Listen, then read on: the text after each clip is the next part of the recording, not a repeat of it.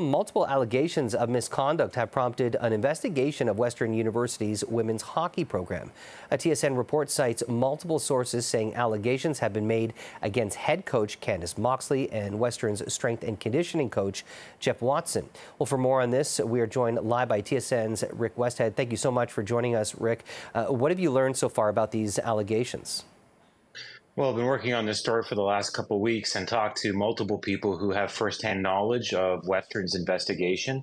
And I think this story starts about a year ago. Back in March 2022, I'm told, players went to the then head of the sports department at Western and said that they had concerns about the culture and the environment within the Western's women's hockey program.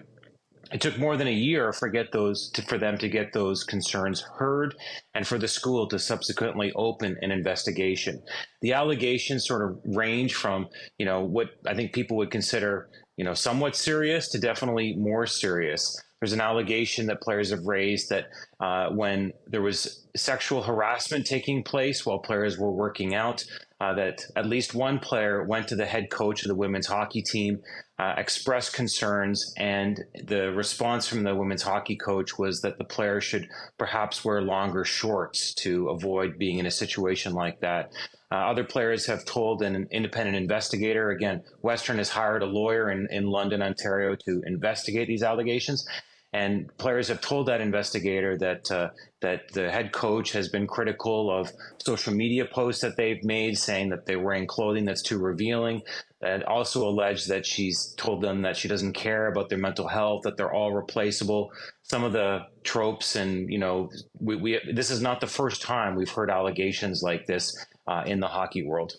I'm curious, from what we understand, Candace Moxley is on a leave of absence right now. Is there any indication that this is related to these allegations? I reached out to Candace Moxley and asked her for a comment. And of course, these allegations have not been proven, and the school has not committed to releasing the results of its investigation.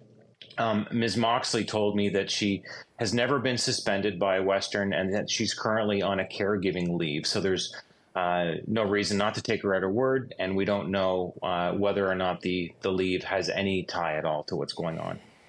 When it comes to allegations of coaches and inappropriate touching, Rick, it was just a couple of weeks ago that the Spain's soccer's head coach got fired for that that kiss that happened at the World Cup, and I'm just curious, how this situations like this and these allegations like this really kind of shine a light on the behavior between coach and players. What's your take on this? Well, of course, the whole issue of misconduct in the sports world has been one that's been ramping up, not just in recent weeks, but in recent months and over the last couple of years, actually. And I think what this story at Western illustrates is how hard it is to find information within Canada's university and college system. Players in this case who've been interviewed by Western's investigator have asked how much transparency there's going to be, whether the results of this investigation will eventually be made public, whether even the players who are part of the investigation will get copies of the investigation findings. And they don't have any firm answers. And it sort of actually raises the question, who's watching universities and colleges? In this case, we're talking about hockey. So Hockey Canada has the jurisdiction to look after all kinds of different programs across our country. Minor hockey, they have some input into what's happening even in major junior hockey, like the Ontario Hockey League and the other major junior leagues. But what about university hockey? And the answer is the Federation and other federations like the Ontario Hockey Association have no jurisdiction here. So what happens when there are investigations? Are they covered up, or is there transparency? And I think that this really does offer a new avenue of reporting for reporters across Canada to dig into. Not to say it hasn't been done before, looking at universities and colleges, but moving forward, who's actually watching universities and colleges, demanding oversight, demanding accountability and transparency, and finding out what's happening. All very legitimate questions to be asked. At TSN's Rick Westhead, we always appreciate your great reporting. Thank you so much. Thank you.